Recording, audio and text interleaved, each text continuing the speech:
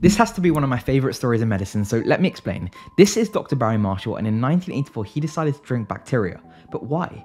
Well, prior to 1980, the general medical consensus was that stomach ulcers were caused by anything that increased stomach acid production, which is partially true. But importantly, bacteria weren't thought to survive in the acidic stomach environment. It was believed that the stomach was actually sterile, so the idea that bacteria could cause stomach ulcers was considered basically impossible. But Dr. Marshall and his partner Dr. Warren had actually been studying patients with stomach ulcers, and they'd grown a specific bacteria called H. pylori in the cultures from these patients. And when they shared their findings, no one believed them, and their initial research paper was actually rejected. So instead, what did Dr. Marshall do? He decided to drink a cup of H. pylori just to prove his point.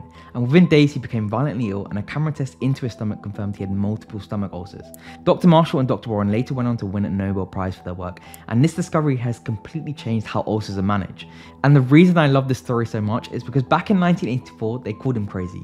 But genius often looks mad at first until it changes the world. Follow for more medical explainers like these.